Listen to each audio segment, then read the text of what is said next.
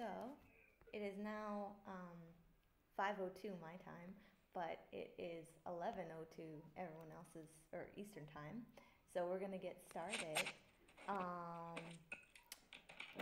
I'm gonna be recording the call, so hopefully the call recording will go well. I know sometimes I upload half videos because it messes up halfway through, but you're all here, so all the people here will get the full experience of the call regardless. But if you want to check back on anything, the Science Lab YouTube channel is where we upload all the calls, and I tweet them out, the links, at least after the call, usually like an hour afterwards, because it takes a bit for it to propagate. Can everybody hear me okay, or is it not loud enough? Okay, we're good? All right, sweet. So, um, welcome to the call. The theme for today was going to be more about sustaining your group and developing a kind of mentorship program so that your group can outlive your tenure at a place. Often study groups are the projects of grad students or people who have a limited amount of time in one institution, and after they leave, if they don't have a replacement person in place, or if they haven't educated their community in how to continue running the study group, it can be challenging for it to continue to grow. So I thought we would talk about some of those issues today. Couple of things to note. If you scroll down to line 55 of the Etherpad, that's where the roll call is, and if you could put your name and your affiliation and your Twitter or however you like to be contacted, that would be lovely. I see there's a lot of people who've already put their names in the upper right corner next to the color of their choice. You can also change the color if you want. And I don't know if I ever go over this on the calls, but MozStudy, which is the hashtag that's on line 51, is usually what I use to tweet things that are related to study groups. So if you want to follow that hashtag, or if you want to use it because you want to share a resource that you found today on the call, that's great. You're welcome to do that, and that makes it easier for me to find it and retweet it and give you lots of love and thank yous. So if anyone has anything interesting to share related to today's topic for the call or not, you can put it under line 67. Anything that you found on the internet that you think is of interest to people or worth sharing with the broader community is always welcome.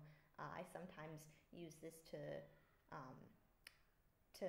like fill our Twitter with some more interesting links from the community as well. So if you have anything to share, I put up academic pages because I thought it was an interesting project. It's just a skeleton of a website that you can use for your academic profile, because every professor or academic usually needs to have some kind of web presence.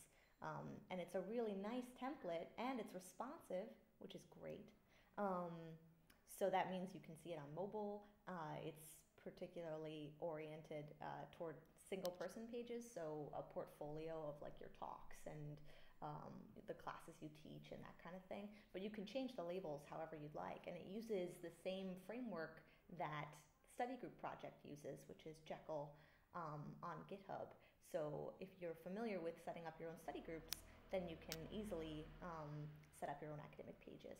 And then I put in the Initiative for Open Citations, which is a project that Mozilla is supporting, along with many other partners. But you should check it out. It's pretty cool.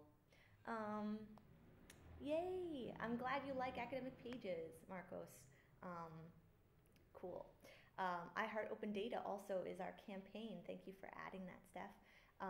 It's a campaign for anyone who's interested in advocating for the sharing of scientific research that's been publicly funded, which is probably everyone on this call, and probably everyone in our community. But not a lot of people know that, grant-funded projects sometimes are not shared back with the wider world. Actually, probably everyone here knows that, but share it with your networks and ask people to sign the petition, because it's pretty cool and exciting, and we're pretty proud of it. Anything else you want to share? Feel free to add it under line 73. And we're going to move along on the agenda. Is anyone on the call new to our study group calls at all? You're welcome to put your name and your affiliation under line 81. Um, I usually try to welcome the new contributors or message them afterwards. Um, it's pretty cool. Oh, yay! I'm glad you plugged the Method podcast. Thank you, Marcos. Yes, this is a project of um, April Clyburn Sharon. She's one of our open leadership cohort members, and she attended our Montreal WOW, and she's working on a project to create a peer-reviewed podcast around open science and open science themes. And so you can subscribe to her newsletter, and her website and how to get involved and stuff will be up soon because she's using her mentorship period in the open leadership cohort to develop all of those materials and to launch the podcast. And it's actually especially cool because she spoke on one of our community calls last year about the idea for this project, but she hadn't made any of the templates yet. And now she's made quite a bit of progress, and yeah, we're very excited for her. So thank you for sharing that. And it's also way further down. I put it in some of the links for how to build and sustain your group, because I think I'm going to suggest sustainability of open science projects as maybe a theme for one of her podcast sessions. So if you're into that too, you can +1 on line 187. But for now, let's come back to the top. I guess we have no new contributors. I'm glad to see all of the people, or notice that all of the people joined that have been repeated contributors. But if you have anybody in your community that you think should join our future calls, feel free to suggest them too under the new contributor sections, and I'll reach out. Hey, oh, thank you, Will, for lurking in the Etherpad. Oh, I guess I shouldn't say that because he can't join. I'm sorry that I always respond verbally to people's text messages in the pad. It's sort of embarrassing, and I wonder if sometimes the recordings are just a lot of Aurelia like responding to things that no one can see. But anyway, study group updates. Let's start with those, and then we'll get down to some resources for sustaining your group. The U of T coders, I don't know if anyone is on the call because I think Madeline has a lab meeting during this time, but it looks like they've progressed with their intermediate lessons, which is very interesting actually. If you've ever gone to the study group lessons repo and gone to the issues queue, a lot of people submit their lessons and contributions back to the repo through issues rather than doing a submodule like most of the lessons that have been vetted by us. And also when they create curriculum that's slightly altered from the submodule curriculum but isn't totally distinct, it's usually best to log it in the issues queue. So there's a lot of ways that you can filter the issues to search through the lessons and see if there's anything that you can reuse. And one of them is using tags that are GitHub labels. And I have a bunch of them for lessons, based on like the theme of the language or the topic for a discussion, or a beginner, intermediate, and advanced, so the levels. And if you're interested in finding intermediate lessons for like the U of T coders have found or have created, in addition to like the beginners topics that you might be approaching or you might kind of revisit every, I don't know, quarter or semester, or however you divide time for your study group, then you should check out those tags and try to filter by those tags. So it looks like they had a great turnout. That's awesome. I'm gonna also plug the study group events repo probably a little bit later on the call, so stay tuned for that. But it's a great way to share back details about how your event went and any feedback you have for us about how we could help make your events awesome, more awesome. Great, so they had a hacky hour. That's cool. I'm just reading through their updates, and everyone else can do that too. We're on line 100. But let's skip down for now to Danielle. I guess she's the next person on the call. Looks like she's live updating too. Danielle, are you in the call, or are you? She's on a WOW mentorship call right now, so she's just lurking. Okay, cool. Well, great. Danielle is at Oregon Health and Science University. She's one of our Mozilla Fellows, and she has a study group that's pretty awesome in Portland, Oregon. and she had a hacky hour, it looks like, on the 24th of March, um, coming up with a new schedule, and she had some suggestions for lesson plans there. Um, and it looks like either she is entering in text or, oh, I guess Steph also entered in text. Um, and in case, Etherpad's doing weird things with colors. oh, okay. Um, yeah, one of the new updates to Etherpad, I think, was that every time you make an edit on a line, it recolors the entire line for your edit. So even if you just edited somebody else's content, it used to just give you the sliver of whatever you'd added as your color. And now they just, you overwrite everything the other person wrote, which is a great way to plagiarize. And I don't know why they changed that feature. But, oh well. We're just going to roll with the changes. Um, Oh, and also that was Steph on the call. She's the director of the science lab. In case you didn't know, but most of you probably already did, and I think she's been on previous calls too. Um, but it looks like, oh, Danielle's also reaching out to people to be guest speakers too, or guest teachers, which is an interesting model because I don't think a lot of study groups have that same structure. A lot of them have, a set list of teachers or contributors or people who show up regularly who want to teach a session, and they have some standard curriculum for that person. But you can also use your study group to host guest speakers and invite people just to hear talks and give responses, or to coordinate, I don't know, a journal club or something around a paper that they've written maybe, which might be terribly intimidating if you've written the paper and then you have to just sit there while everyone gives you feedback on it. But I think everyone's used to that kind of feedback, so it's not too big of a deal. Um, cool, cool. So who's next? Oh, Vicky, you're next. What are your updates? Can I, yeah, so can you guys hear me? Yes. Yeah, okay, that's great. Yeah, so I have a couple of updates. Our study group has been, catching a lot of eyes, and I'm getting a lot of emails from a lot of people from the Mozilla India community and people who follow Mozilla in India. So at least I got like 6 or 7 mails saying that, hey, you know what, you're doing some great activities in IoT, teaching technologies to students and things like that. And they were really inspired. So a couple of them wanted to start their own study group, and I could start off when I felt one guy is really good enough. I, I kind of forwarded that particular person to Aurelia, and I think he's setting up a study group right now. So that's some updates from my side.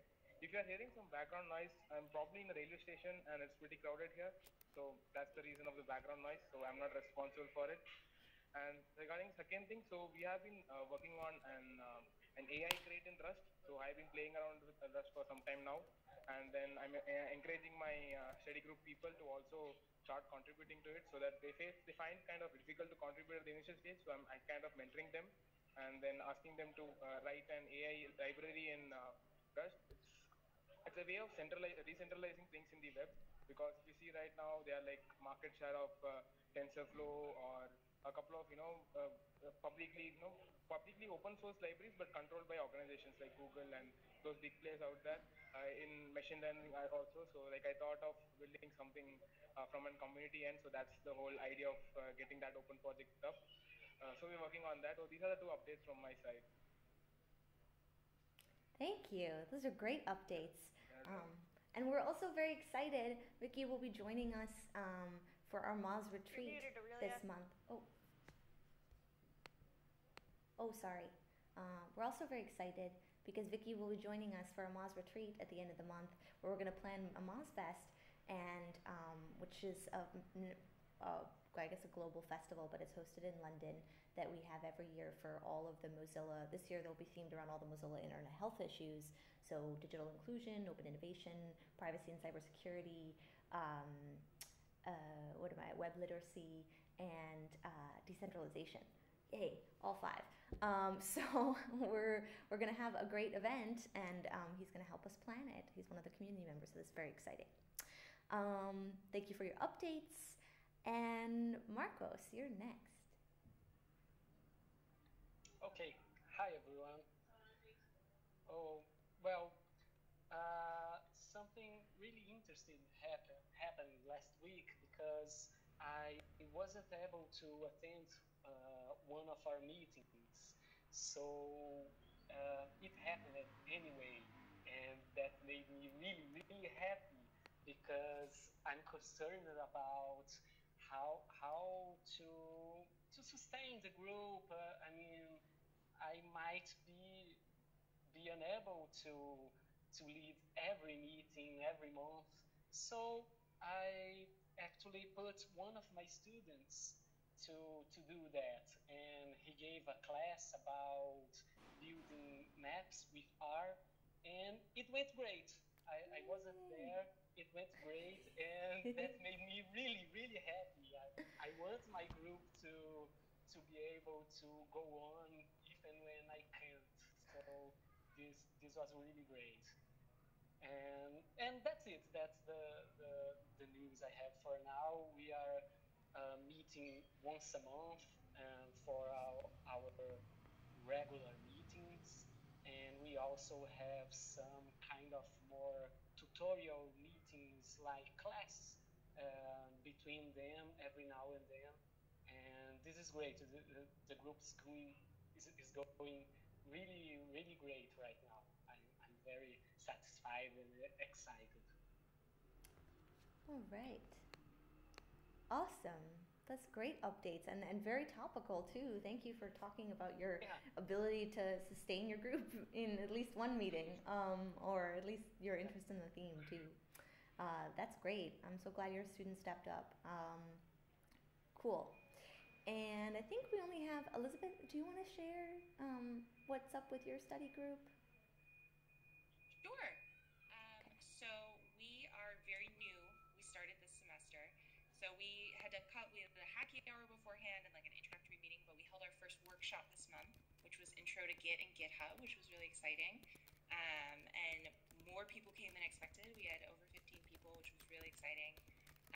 We have our next workshop planned. We have a member who's really, really interested in Inkscape and wants to do a tutorial on Inkscape. So we're going to do that, which we're pretty excited about. We're looking for a bigger room, which is also exciting.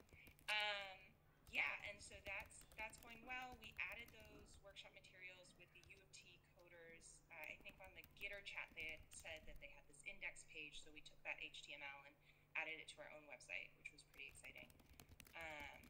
So things are going well there, and then yeah, in terms of sustaining the group, having similar thoughts.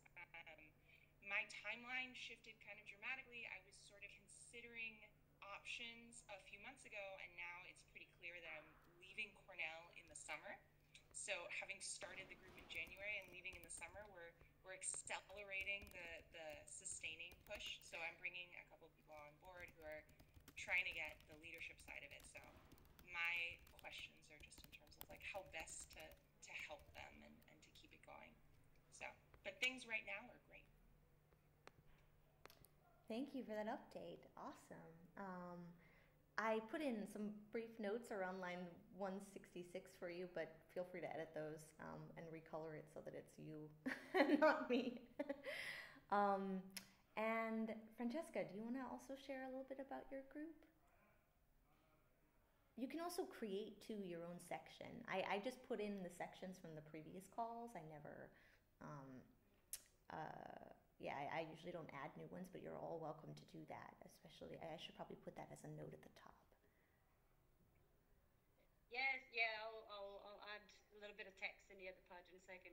So yeah, it's actually going very, very well. We've had 2 tutorials so far, and one was an introduction to GitHub, and we had lots of people interested, and I think a few of them are actually using it, which is great. Then we had another one that was all about visualizing population change and species occurrences data, so very ecology based. But the great thing was that we were collaborating with the Coding Club in Edinburgh, which was quite nice. I like the first collaborative project of the Aberdeen study group. And yeah, we actually are planning a Python tutorial for, I think it's in a couple of weeks, and there's a lot of people that are actually volunteering for leading the tutorials, which is great. So very happy. All right. Awesome. Thank you. Cool. So to kind of go through or start the discussion, I guess, around line 177 about how to sustain your group.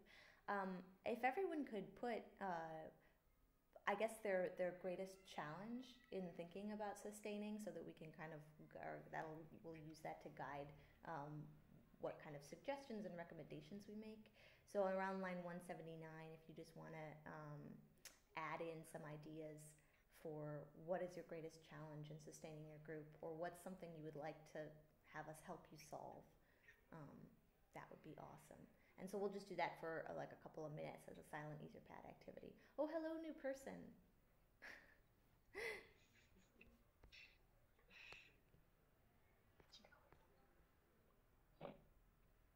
She's shy.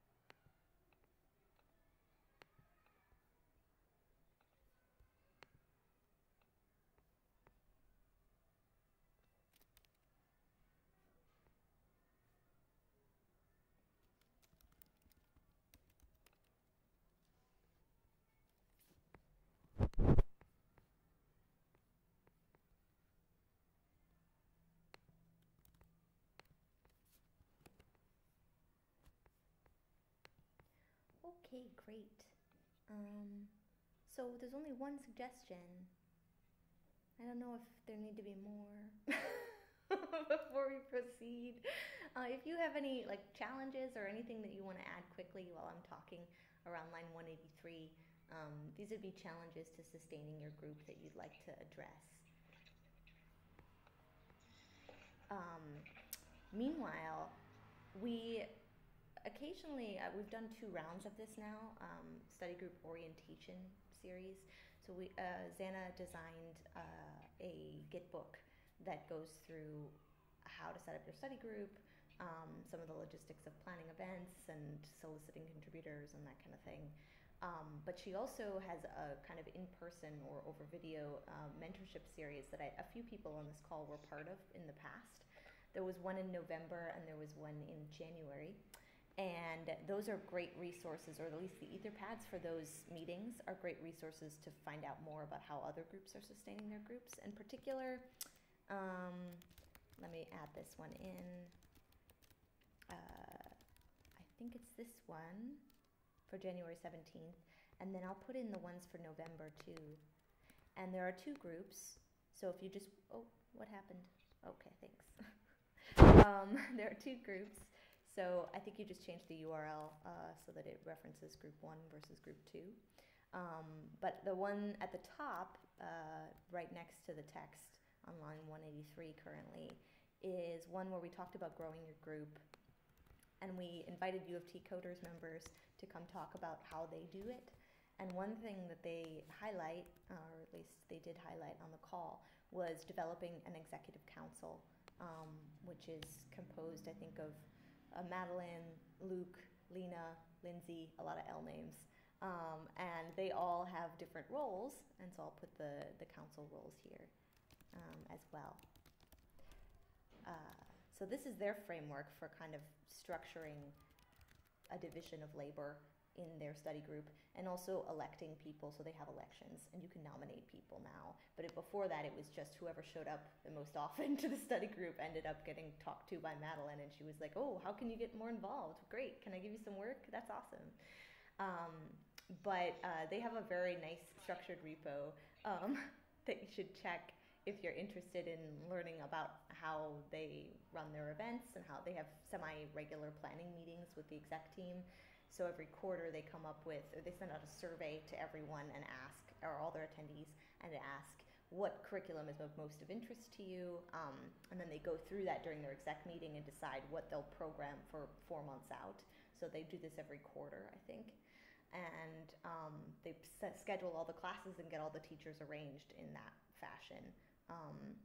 So that seems to work out really well for them, and it keeps it from being overwhelming for one person, which I think if you're all the directors of your own study groups, you realize how quickly it becomes kind of overwhelming to manage the program and to keep up with it and to attend all the events and to make sure that everything runs according to schedule and planning.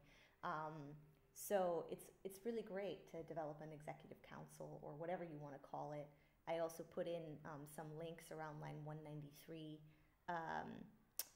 about capacity building, which is sort of a buzzwordy term in nonprofit language, but there's some good links in that resource around line 194 about how to grow and sustain a mature organization or group. So you can apply that to even smaller organizations. And there's also some notes about building an advisory board or developing a mentorship program, which are all things that could inform how to build a sustainable study group, I think. You don't need to elect an advisory board to manage your student group. That maybe seems like overkill, but the way that you assemble an advisory board and bring on trusted partners and members and people who have your interests at heart is the same way that you might solicit teachers to graduate to the level of the executive council or to help you a little bit more with event programming. Another cool way to sell it too is that I think, in my experience, being on the planning committee is way easier than developing curriculum and teaching lessons all the time. So if they're exhausted by teaching and maybe a bit burnt out, then you can say, well, hey, all you have to do is make sure that the venue's ready and schedule events, and you can do that from the comfort of your couch. But sometimes you should come to the events too, because you love us. That is probably not the sales pitch you should use, but you can modify it however you'd like. And then there's some other questions up here. How to establish an executive board. Oh, so yeah, I would recommend checking out the executive or the council roles sheet around line 187 and think about which of those might apply to your project. They have roles like a treasurer and a secretary, I think, or at least they did at the last time I checked it. And you might not feel like you need that, especially if your space is donated or if you don't really have a lot of expenses. But it can be nice when... I'm so sorry, that's so loud. It can be nice to have somebody who's responsible for figuring out if you're going to have snacks or coffee or whatever you want. Or if you charge, for your events, some study groups have a donation pot or something at the door where you donate to contribute to snacks or something, or just to get people to show up. I've noticed in our meetup, at least in New York for Girl Develop It, we have to charge at least $5 or something to make sure that people come and don't bail at the last minute after they've RSVP'd. Not all operations are that intense, so maybe you don't need that. But it's nice to have somebody who's responsible for those kind of financial, upkeep and calculations. But you can call your executive board members whatever you'd like. And the council roles are a good guide. We had a class-like meeting. We found that having new people join. Actually, Marcos, do you want to talk about this question? I suppose I should have asked that before. Yes, actually, I was now looking at the Etherpad. I believe I should have written that under the tips below. It's not a question. It's more like something we found out during our meetings. But anyway, it's just that since we sometimes have meetings that are actually classes about a specific theme, we found that this is very useful to attract new people to our group, because a lot of people that are not in our group will attend, then a few of them will actually get interested in the group and will join, and having new people joining every now and then is great, and it's certainly a nice way to sustain the group. But it was not a question, sorry. It's okay. It's okay. And Francesca, do you want to talk about your question?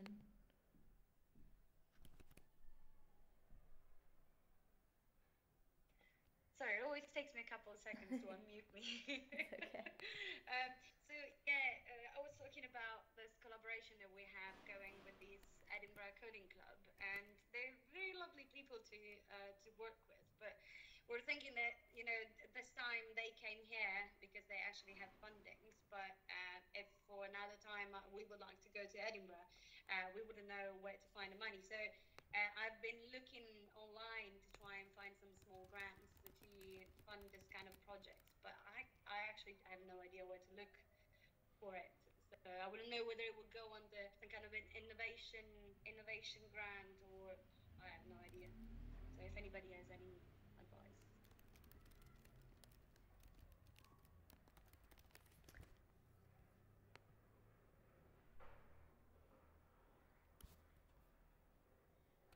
Yes.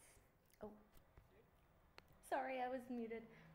Yes, actually, we have some very exciting news upcoming, and maybe Steph wants to talk about it too.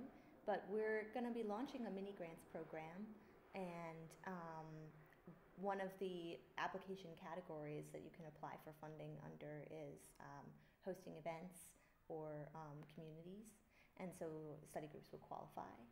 And but in terms of external funders, if you have nice documentation on your little study group website of what you do and what you're about and why you support open science or whatever the theme is for your study group, usually I reach out to like local tech companies, because those people usually have a discretionary budget that they can give to open source related events or things that they might ask you to put like their logo on your footer of your site or something. Or allow them to give a presentation at the beginning of your study group. But you could soft reach out to them and say, oh, hey, we have a study group. It's mostly coders and scientists and researchers, and we'd like to showcase whatever your tool is. Like maybe it's GitHub, maybe it's something else. Would you mind sending someone to come speak about it? And usually they'll come back and say like, oh yeah, and we can give you some swag, and we can, sponsor the coffee or food at your event or something. And that can be challenging to manage, like those kind of collaborations with other organizations. But I usually keep, for Girl Develop It, I keep a little spreadsheet of people I've reached out to give like lightning talks or something, and whether or not they've sponsored something about the meetup, like maybe they'll sponsor the food. It can be on a case-by-case basis, or they might come back and say like, actually, we'd like to sustainably sponsor you, and maybe for all events in February or something as a promotion for GitHub or for whatever the organization is. Usually GitHub would be a great one. They also have education grants that you can apply for. I think if you just Google GitHub education grants, they give you like little packs of swag that they send to you for your group, and if you have academic sponsorship and an academic email, they'll give you discounts for a lot of things that you can share with your community. And I can look up the URL for that once I'm not talking. But that's a great option. Did that at all answer your question? I don't know. I just kind of went off on. Okay, good. All right, cool.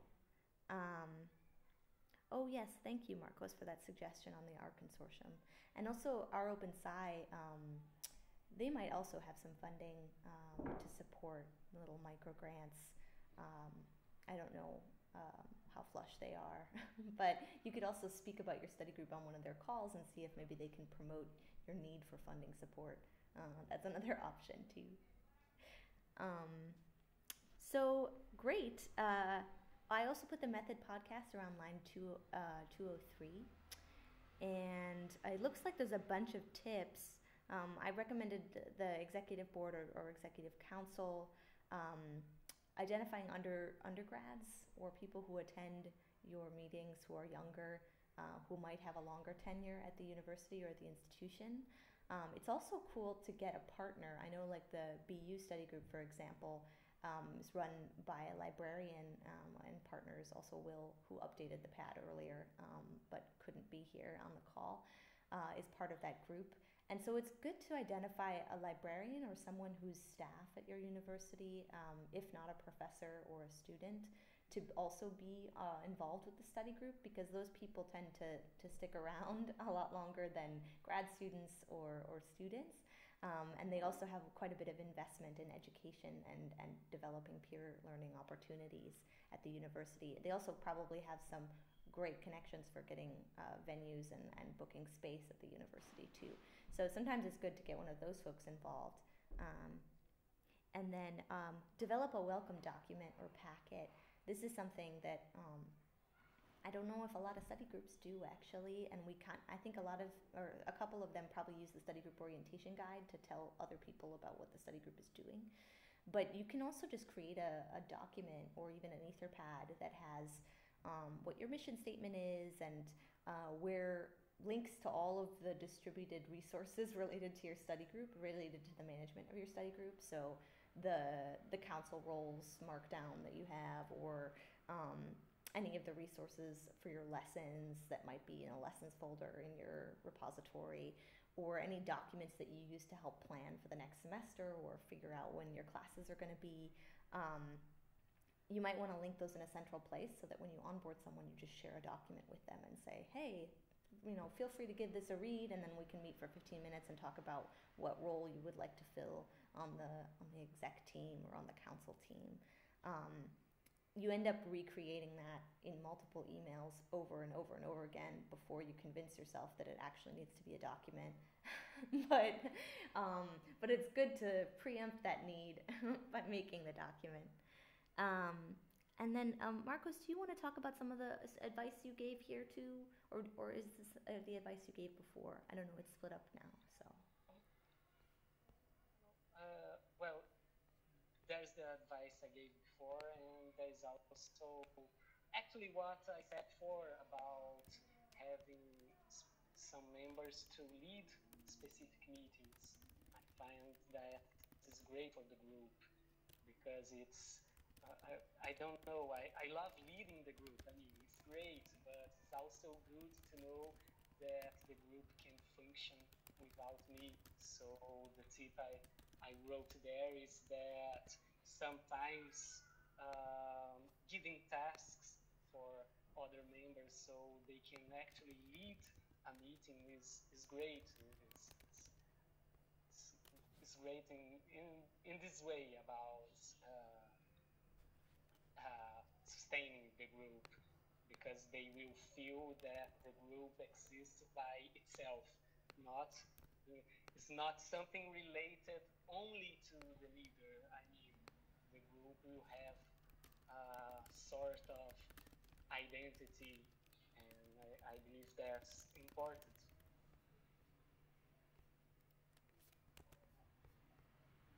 Thank you. And then I think it was Lena. Well, Lena's from the U of T Coders. I don't think she could join the call, but she said she was lurking, and she recommended the board member model, I guess, of having people um, be involved with the project, and then she assigns them issues, which is a nice way to get the council roles actionable, I guess, and easy to distribute tasks remotely. So that's great. It was great to hear from them. Does anyone else have any other questions? I'll put in some notes about what I said earlier about reaching out to tech companies for support. I just kind of talked and I didn't put any of those things in, but I would like to add those notes. Does anyone have any other questions about what or concerns about sustaining your group or advice?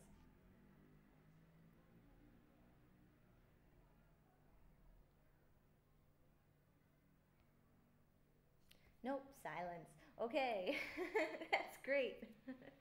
I guess we covered everything. Hooray! I do want to call out a couple of announcements. Around line 217, this one is always in the pad actually, but that's because the map on the website isn't necessarily connected to the content of the study groups listed below, and I'm trying to rectify that. So if you go to the map and you notice that your study group is not there on the map, and that's unfortunate, and you should email me and say, put me on the map, Aurelia, I'd like to be there. So that's the first announcement. And then the second one is we're welcoming a GSOC student this year, which is the acronym for Google Summer of Code. It's a very exciting program, and they fund a student, or Google gives funding to students who want to work on open source projects for 3 months. So we have funding for a student that I have to choose, and they all applied last week or Monday, so I have to go through the applications now. But all of the organization and items, action items for that project are on line 219. And the reason I'm mentioning it now, which I probably should have prefaced with, is because the student is going to be working on study groups, but particularly on getting data and creating visualizations of study group activity all over the world. So a couple of months ago, I think, I talked about the study group events repo, which is another little micro project that allows you to log. Sorry, I'm looking for the URL, and it's very difficult for me to actually speak while I'm doing that. But it's a little website where you can log how many people attended your event, how successful it was, what you felt could be improved, or how you feel like we could help you more. And I kind of asked people to take a look at the form and see if it made sense to them or if it was useful, and some people gave me some feedback on that. But figuring out the workflow for how to get study groups to contribute their events to that site, how to make the site a little bit more interesting by adding some visualizations of like how many events per month and what are the most popular event themes and that kind of thing, is something that we're hoping that the GSOC student will be interested in. And many, thank you for saying that the Aberdeen study group is not on the map. I will check into that after this call. But yes, so it's very exciting. We have a student who will be working with me directly for 3 months to develop some really cool visualizations of the study group project. And hopefully at that point, you'll have this nice little dashboard website that you can give to people when you reach out to them for funding for your study group. And you could say, look at all the study groups all over the world. I'm a part of this community. It's amazing. Look how vibrant it is. There's line graphs and bar charts and stuff. So that's what we're hoping is going to happen. And if you have any suggestions for that repo or for the activities or issues, please log them in the issues for the study group GSOC repo. I put in a few issues of things that both need to be fixed with the study group project in general, things that could be developed as visualizations for study group activity all over the world, some data accessibility issues so that people can access data about study groups a little bit more easily, because it's on GitHub, so that's great. GitHub is an API and you can crawl that for all of the study group's data, but getting that into a tidy little JSON that's easy to visualize or that's easy for other groups to have access to and that is frequently updated is something that we're working on streamlining. And then there's also some stuff about localization. And some of the students, they're very ambitious. And they have all reached out to me ahead of time to promote their applications for GSOC. But the most popular issue I think that they're tackling is localizing the README as like their first contribution to the study groups project. So I'm really proud to say that we now have translations in Hindi, Chinese, Portuguese has been updated, and English. But we're also working on a Spanish one that should be up this week. So we have all these translations of the README content, which is so exciting. And they're all made by students. So I'm very proud of the students. They're working very hard. And that's another note too. If you would like to also have access to those translated READMEs, you should git pull and update your study group with the master branch so that you get access to that. Otherwise, you can just go to the repo, and if you don't want to pull, and you can copy the content into your repo. But yes, for months, we had outdated translations, and now we have updated ones. I was very excited about it. Okay, great. So the only other updates I have, I already put the study group events link on line 229. Oh well. The only other updates that I have is that the newsletter went out last week for Mozilla Science, and it was very good. But I usually like to feature a study group lead in the newsletter, and this month I featured Marcos. Thank you, Marcos. But if anybody else would like to be featured in April, please put your name on line 246 because I would be so happy. I guess, Francesca, you're the only person on this call that hasn't been featured or isn't staff. So I don't want to like tell you to do it, but if you're interested, I would love to feature you.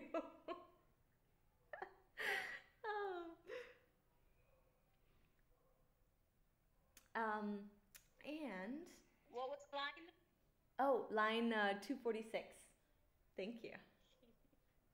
And otherwise, and I talked a lot in this call, and that might be really annoying. Maybe you don't like that. Maybe you wish that there was somebody else speaking, in which case, on line 264, you can suggest yourself as the MC of the next call. I always put this up, and no one ever wants to do it. And I think it's just because it's hard to commit to a meeting a month in advance that then you're supposed to be responsible for. But I set up the Etherpad for you and everything, and I'm there to help if you have any questions. So if you're at all interested in emceeing the next call, feel free to put your name there. And otherwise, I have no other updates. Does anyone have any suggestions before we close?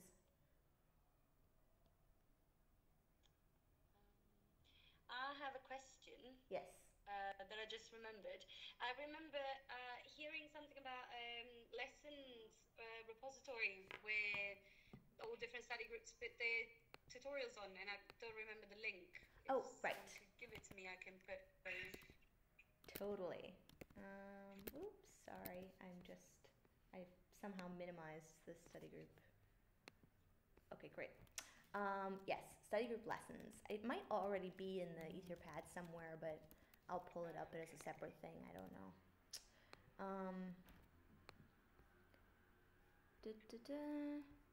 I will put it around line 231. Great.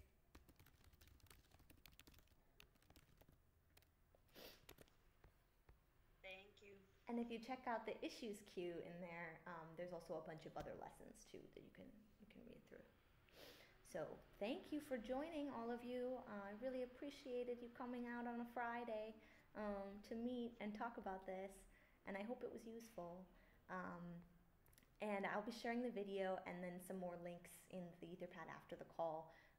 So I'll tweet it out afterwards, and you can revisit it later if you wanted updated content. But thanks. Have a lovely Friday. Bye, everyone. Thanks.